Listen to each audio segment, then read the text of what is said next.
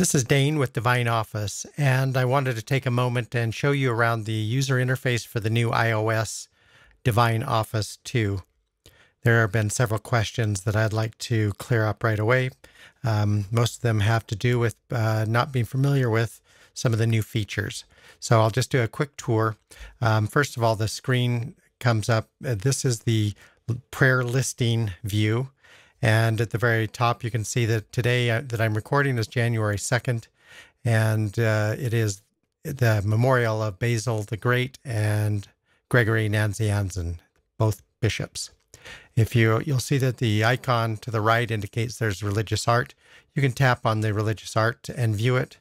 You can tap on this to the sharing button to save this particular image to your photo library. You can tap back to return. And looking at the prayer listing screen, we can see that the About Today is text only. That's what that icon represents. Below this are all little play buttons, and they indicate that there's an audio file attached to this prayer.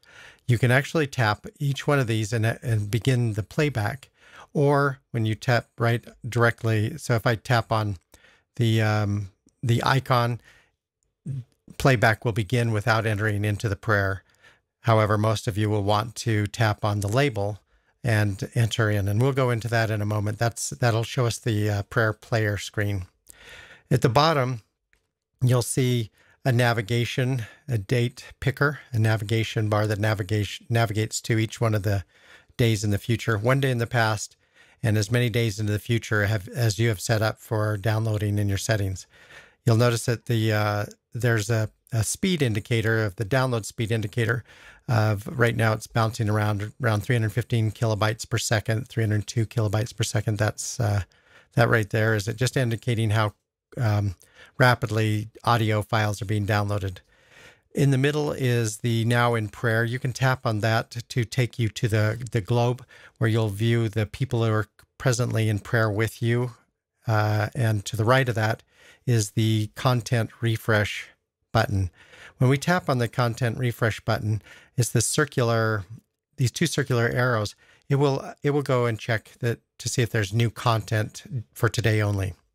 Let's navigate to Saturday, January 3rd, tomorrow. So I'm just sliding with my finger. I'm sliding to Saturday 3rd, and you'll see that the date at the top changes to January 3rd.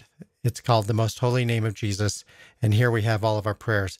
Let's go one more day so that it's trying to find one that's not downloaded, so we're going to keep on going. Here you can see the status icons where you'll see that the audio has been downloaded for the top 3 prayers, and morning prayers being downloaded right now, indicated by the spinning icon, and the green arrows indicate that there is audio there yet to be downloaded. So now up at the very top left corner is the sidebar navigation. User interface designers would call that a hamburger. It's the 3 vertical lines. I'm going to tap on that, and you'll see here what we call the sidebar navigation. When you click on the top one today, that'll return you to today. That brings you back. The liturgical calendar, first time it runs, it'll take just a moment and it'll download the content. We won't get into the details and meaning of the entries here, but I'll do that in a different video. And the Now in Prayer, displays that there's 150 people now in prayer. I'm kind of at an off time because you'll see this go over 1,000 during some times of the day. So here's, you can pinch and zoom in and out, roll around the world. Now, sometimes it's useful to take a look at Facebook to see the latest post. If there's some announcements, something that's going on. Same thing with Twitter. We'll do quick announcements on Twitter occasionally. Your settings here, this is where you'll change your options for downloading audio.